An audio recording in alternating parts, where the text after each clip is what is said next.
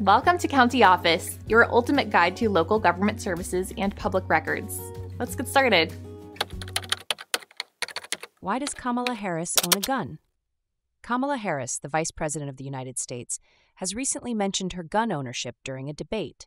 This has sparked curiosity about her stance on gun ownership and control.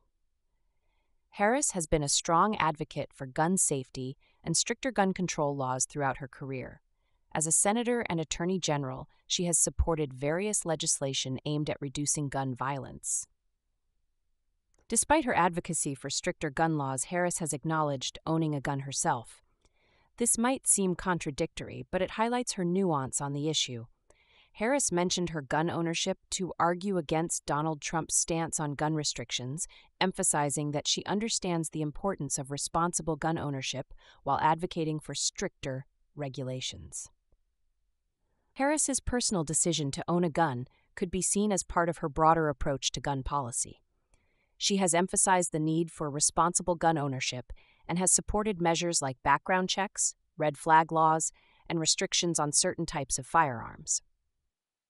As part of her role in the Biden-Harris administration, Harris has been involved in implementing significant gun safety policies. These include the Bipartisan Safer Communities Act, which is the most substantial gun safety law passed in nearly 30 years. In summary, Kamala Harris owns a gun as part of her stance on responsible gun ownership, while also advocating for stricter regulations to reduce gun violence.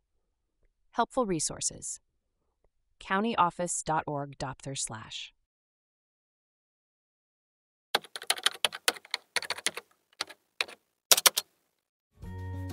To learn more, check out these links, which you can click in the description below. And feel free to comment your questions. We're here to help. Thanks for tuning in to our video. Please like and subscribe and leave a comment below. See you in the next video.